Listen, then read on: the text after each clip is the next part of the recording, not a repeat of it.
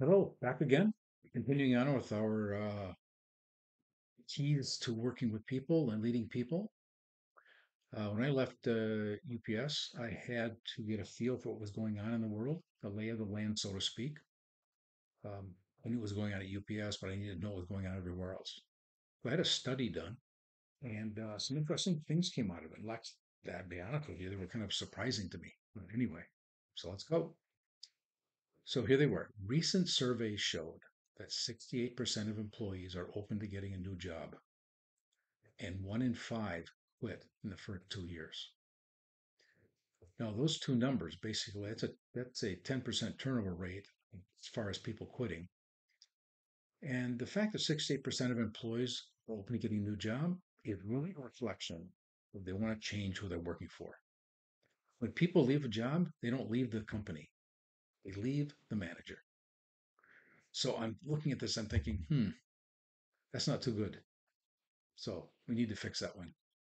The next one, 4 out of 10 employees blame their restlessness on poor management style or lack of mentoring.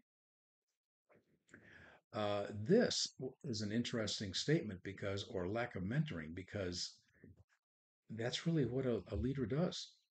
A leader is a mentor. Uh, Normally, mentoring talks about getting some information from somebody outside your normal business structure. But as far as a manager, a leader is concerned, we are continually mentoring our employees to prepare them for bigger things so that they are excited about their work and they have pride in themselves. Over one third say that having a good manager is the most important determinant of their on the job happiness. I found that interesting because when you consider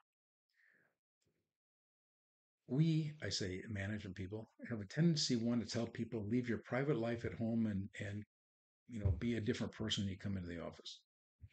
Well, fact is that doesn't work. It doesn't work for them any more than it works for us. We don't leave our private lives at home. They're with us all the time, right? We are our whole selves all the time. So to create an environment where people want to be there, that's a significant plus and a strong attribute for any leader. So we want our environments to be conducive, um, open, friendly, and it encourages cooperation and people work together. And then they feel a member of a team. And it's really that feeling like a member of a team that each person is intricately a part of what's going on and they're recognized for being so. All right. I'll see you tomorrow.